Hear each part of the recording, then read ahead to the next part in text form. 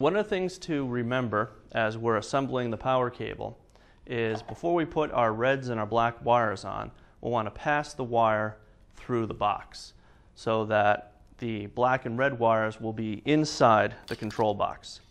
Now, in my haste to show perfection, I've failed to do so, and there are a lot of people that will. So we're going to show you how to fix that problem, whether it be for this wire or for the other wire, which we'll work on later. There's two ways to do it. The first one is you can cut a notch in the box and just have it come through the edge of the notch. Or you can make a larger hole that will allow the wires to pass through.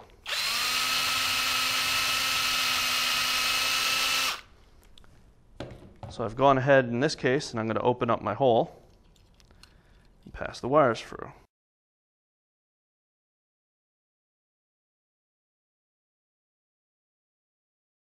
No harm, no foul. So now you'll have your wires passing through the box, clips on the outside, and now you can install your reds and your blacks.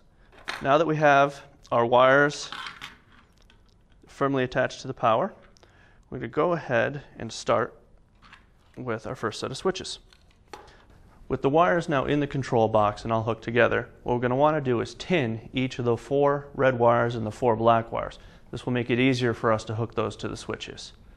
So we'll very carefully put a little bit of heat to each wire. Put a thin coat of solder on each one. Okay. Now that each of those is tinned, it'll make it easier for us to connect these to our switches.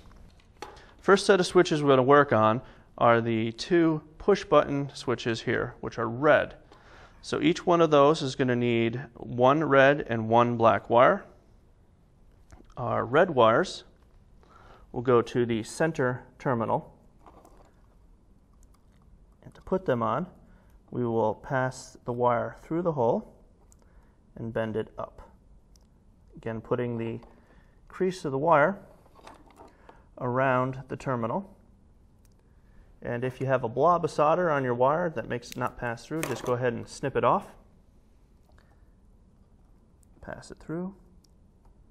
Get it ready.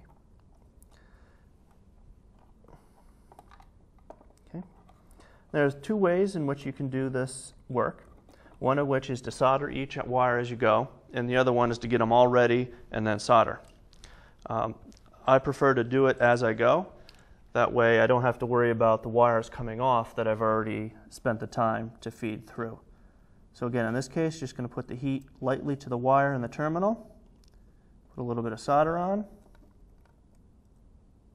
we're good to go.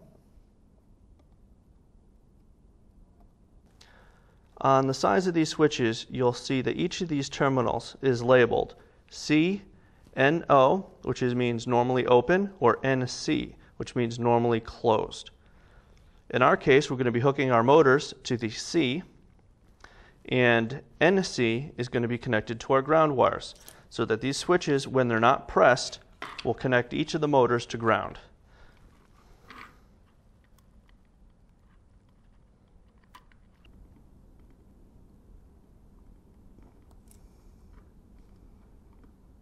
Okay.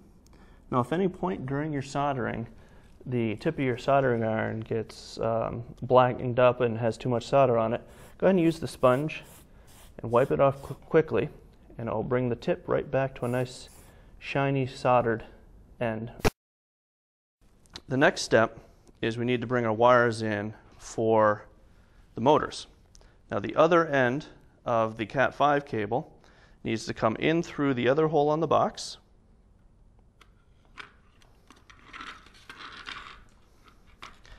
And then we'll need to open up the casing.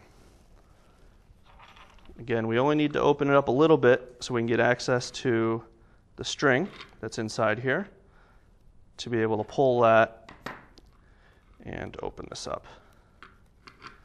Pull back a little bit. And in this case, we only need about 4 or 5 inches worth of the cable because it only needs to go the distance inside the box to each of the switches.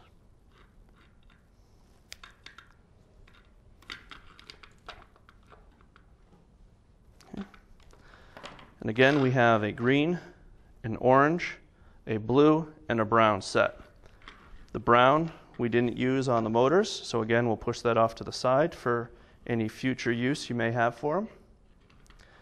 And in this case, the orange wires go on our red push buttons as the motor that will make the vehicle go up and down. Strip each of these 1/4 inch. Each of these switches, one will get the orange wire and the other gets the orange and white wire. Again, pass it through, fold it over.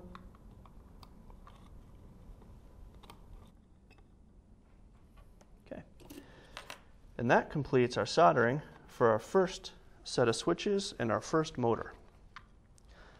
The next set we'll work on are these black toggle switches. In this case, the black and red wires will go to each of the center terminals, and then we'll take the blue and white on one switch and the green and white on the other switch. It's all laid out in the manual, but we'll show you how to do it here. So the first thing we'll do is we'll put our red and black wires onto each of these switches. And I'm going to lay these wires off to the sides so that they're not in the way for the next set of wires. So you see how we've got these so they lead off to the side there, and I'll solder them in place.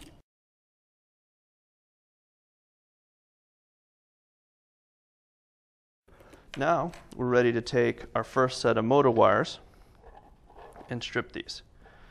Now this gets a little bit tricky, but what we're going to do is strip 2 sections of this wire. We're going to strip a section here and strip a section at the end. And to do that, we take our wire strippers, put it in the first section, and strip off a little more than 1/4 inch, about 1/4 inch. Then we'll go out to the end of the wire and strip off what looks like 1/2 inch of the cover, which will be about 1/4 inch of the wire itself. So we'll now have 2 areas exposed on that wire. We'll do the same with the white and blue, and this is just a matter of being patient and not pushing too hard.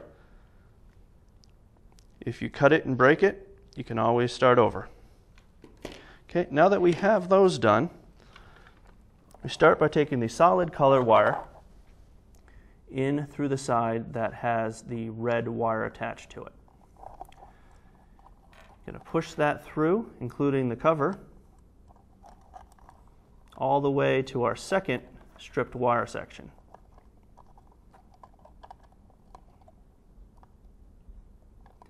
And then fold that up. If you want, you can take a twist on that just to keep that locked in place as you work with the other end of that wire. Okay. Now that other end is going to go to the diagonally opposite pole on that switch, which will allow our motors to be in reverse when we switch the switch the other way.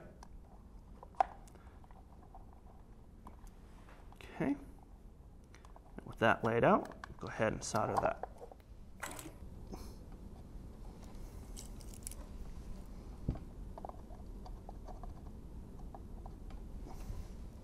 All right. Do that same thing for the blue and white wire.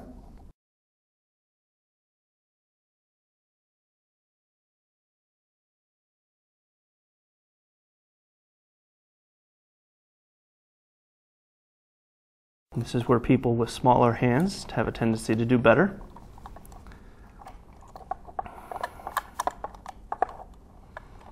And then we'll hook up the other end.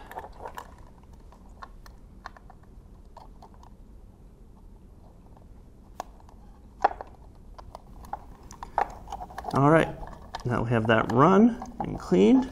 We'll go ahead and solder that.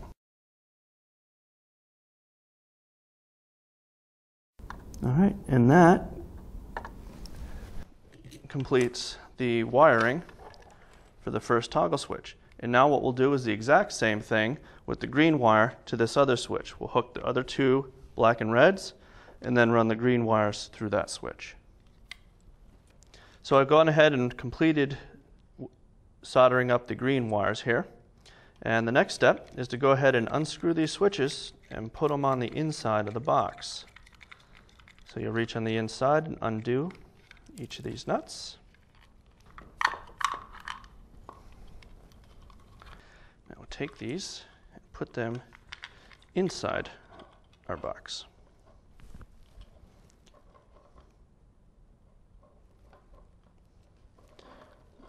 It's important to be gentle with them because these are relatively fragile wires.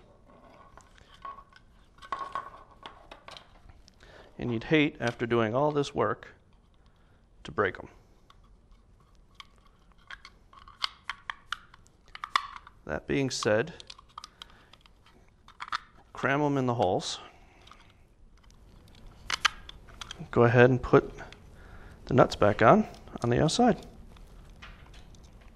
Now, an important thing to remember is that the nuts for the two different types of switches are different, so that if you're finding it hard to get one on, there's a good chance you might have the wrong nut.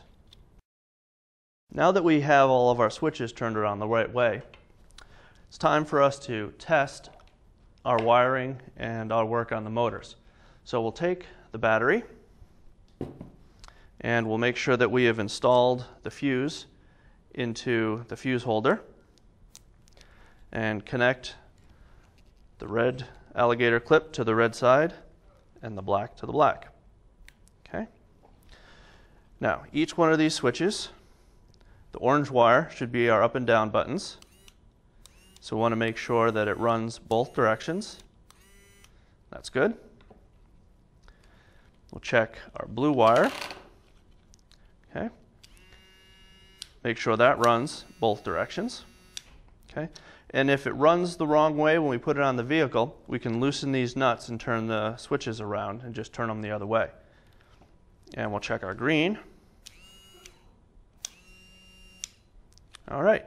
So we now have 3 functioning motors, a controller that's all set up. We had no problems with our wiring. So the last thing we're going to do is secure these wires on the inside so that when you pull on them, we don't have to worry about pulling out the wires. And the way we do that is using the twist ties. Go ahead and disconnect the batteries.